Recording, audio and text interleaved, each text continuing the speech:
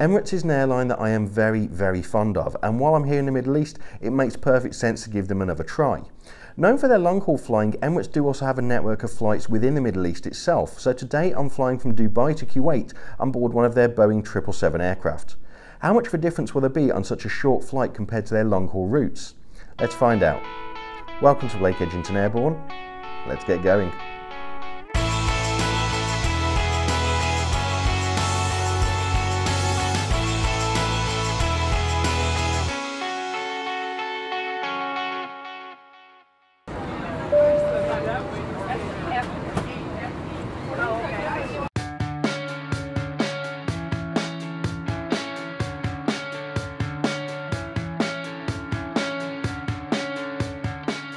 If, like me, you're flying from Dubai with Emirates, then your journey will begin at the striking Terminal 3 at Dubai International, which has some subtle hints outside of which airline is the dominant carrier here.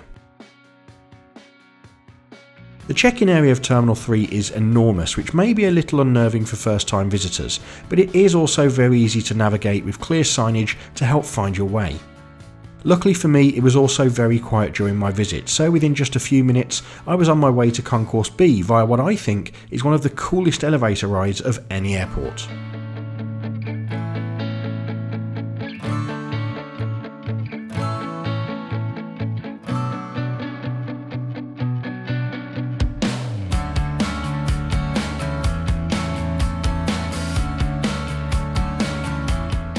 Dubai Airport welcomes more international travellers than any other airport in the world, and like most major airports, the focus in departures is on shopping, eating and drinking, but the choice in Terminal 3 is on a whole other level to most.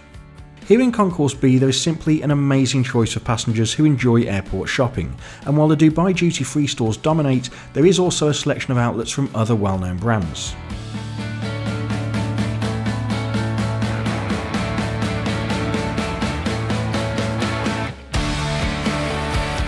If food and drink are more your thing, then you can choose from a range of restaurants and cafes throughout the terminal to satisfy most tastes, and this includes a Hard Rock Cafe, which I know would be a must visit for 3 of my followers, Laura, Jed and Annabelle. But as impressive as the shopping and food is here in Terminal 3, my favourite part has to be the building itself, which is modern and provides plenty of natural light. I also love the little details that you can spot as you pass through the terminal, and I'm sure that the basketball court in the family zone will be very popular.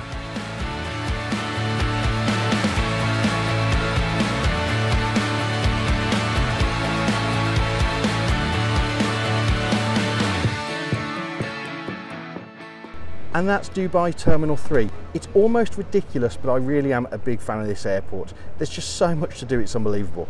But my time here is up. Now let's board an aircraft and head to Kuwait.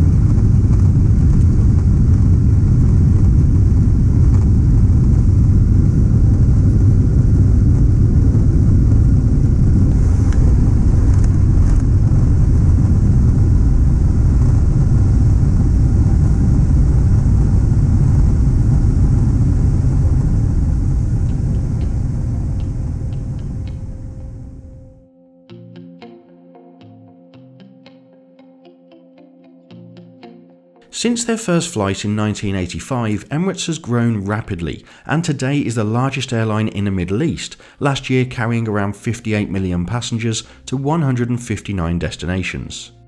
Apart from a single A319 executive jet, all Emirates flights are operated by the double-decker A380 or the Boeing 777 that I'm on board. This means that whether you're flying with Emirates for 1 or 10 hours, the experience should be fairly consistent. Now it's almost time to show you what to expect on board, but first, how much does it cost to fly on the 777? Well, if like me you're flying between Dubai and Kuwait, Emirates offer multiple direct flights daily, and the journey will set you back 520 dirham, which is based on the lowest economy saver fare. For this price, seat selection is chargeable, but checked luggage is included, so in my opinion, it's good value for money. Enough about the money though, what can you expect from your Emirates flight? First of all, let's look at the cabin, and this Boeing 777 seats up to 360 passengers with economy class laid out in a 343 configuration. Personally, I'm a big fan of the cabin on board this 777, which is bright and modern with features such as images of sand dunes and patterns on the walls. The aircraft's also fitted with LED mood lighting and individual air vents, which really adds to the experience and comfort in economy. Speaking of comfort, even on this short flight, Emirates provide a pillow for economy class, as well as headsets for the entertainment system, which we'll look at later. Now this was a very quiet flight, so storing my cabin baggage was no issue, with space available either under the seat or in the overhead lockers found in the centre and sides of the cabin. The toilets on board this 777 offer baby changing facilities as well as hygienic seat covers, which is a nice touch, as is the use of products from the White Company, who provide the business class amenity kits on board British Airways. On short haul flights with many airlines, economy class passengers will receive a small snack or even have to pay for something to eat on board. For Emirates though, that just won't do, and the cabin crew provided a meal that included an Arabic cold plate, bread and a dessert. It may just be a simple meal, but for me, things like this really set an airline apart from the competition.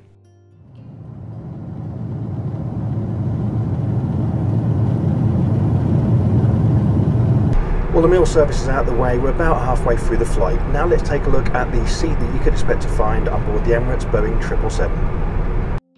As I was travelling on a saver fare, seat selection started at 30 dirham for this flight, with preferred seats costing extra, but as the flight was nowhere near full, I was able to move to one of the pairs of seats near the back of the aircraft. And like the majority of seats in economy class, the first thing that you'll notice is this enormous entertainment screen, which provides a great picture quality and some adjustment for a better viewing angle. There's a lot going on underneath the screen too. On the left hand side there's one of 2 USB power ports on this seat, which also comes with a controller for the main screen and a universal power socket, so you'll have no issues keeping your devices charged. If you don't want to use the tray table, then there is an individual drinks holder available, which can be used to keep your drink secure and give you a nice feeling of space. But if you prefer, the table can be used like on many long-haul aircraft in a couple of ways. Either half extended with just enough room for a cup, or when open fully, as you saw earlier, there's plenty of space for the meal tray or even a laptop computer. The seat pocket has 2 different sections. Here at the front is a pouch for the safety card, behind which is the main storage area, with enough room for any personal items that you might want to hand. The best thing about this seat though has to be the legroom, which is incredibly generous. I'm about 6 foot tall and I wouldn't hesitate to choose this seat on a long haul flight. So clearly I rate the Emirates seat very highly, but let me know what you think in the comment section. I'd love to hear your thoughts. To pass the time on long-haul flights, it's always nice to have a range of entertainment available, and when flying with Emirates, passengers have access to what is widely regarded as the best system in the world. As I've mentioned already, the screen on this particular aircraft was superb, and the content provided on ICE is incredible, with over 4,500 channels on offer. As you might expect, there's a huge range of movies to choose from, which not only includes the latest Hollywood hits, but films from all over the world. If you prefer, you could sit back and enjoy the extensive music library on offer, or watch your favourite TV show, many of which feature multiple episodes. I myself enjoyed watching some classic Father Ted, which is still just as funny as it was in the 90s. And with so much entertainment to choose from, the search function is a great feature. Emirates also offers live TV on board so that you can stay up to date with what's going on in the world of news and sport. There's also a detailed interactive route map available, and like a number of features, this can be enjoyed either on the main screen or on the controller below.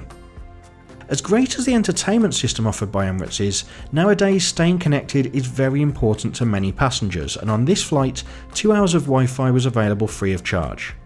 This means that when flying with Emirates, you can always keep up to date with my social media accounts, where I share highlights of all of my travels as they happen, as well as updates on upcoming reviews. So if you aren't already, why not consider following me on Facebook, Instagram or Twitter, and of course subscribe here on YouTube so that you never miss a video. So after a relatively short flight, we're making our final approach into Kuwait. Make sure to stick around to the end of the video where I'll share with you my final thoughts on the Emirates experience, but for now, enjoy the landing.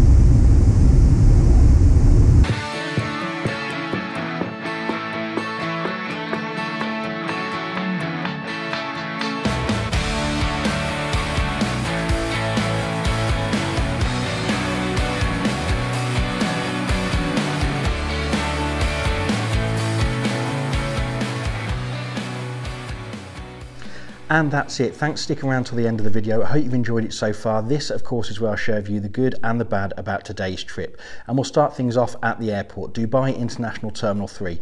It's one of my favourite terminals to pass through.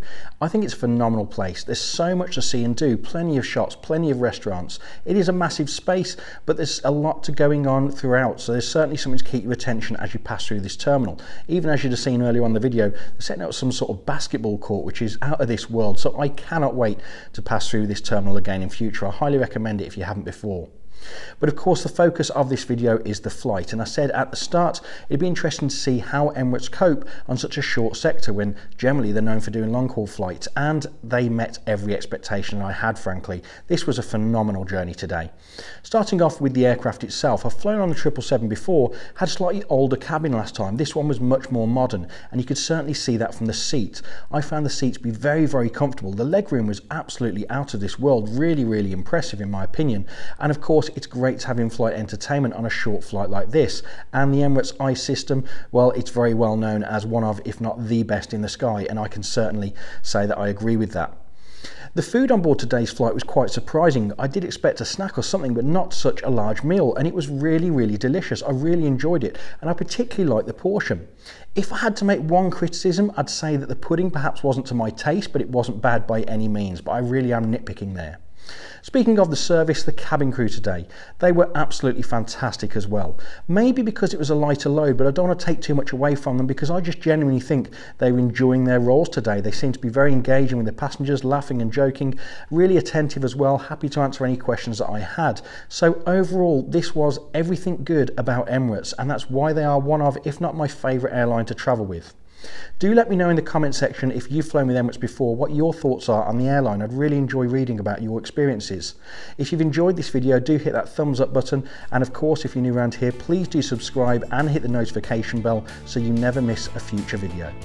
And as always, take care.